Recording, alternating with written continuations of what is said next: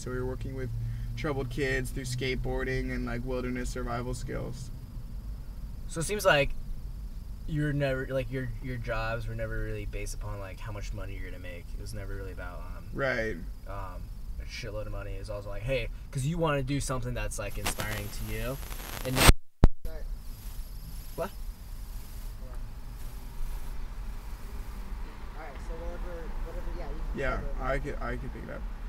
Yeah, my motives for my jobs was never about making money. You know, I guess a little bit fatalistic, but I try to think, you know, if I was going to die the next day, it really wouldn't matter how much money was in my bank account. I'd rather go out doing something I loved and had passion for and was passionate about and would make a difference in the world, something people would see, notice, be inspired by, talk about.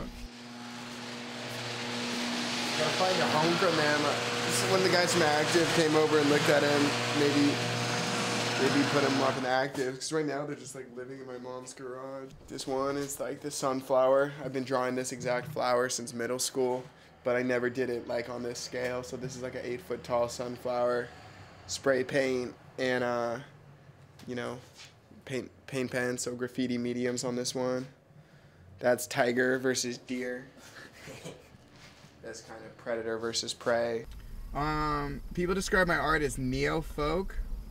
Neo-folk, meaning folk art is traditional art from a people, like Egyptian art or Native American, you know, tribal art.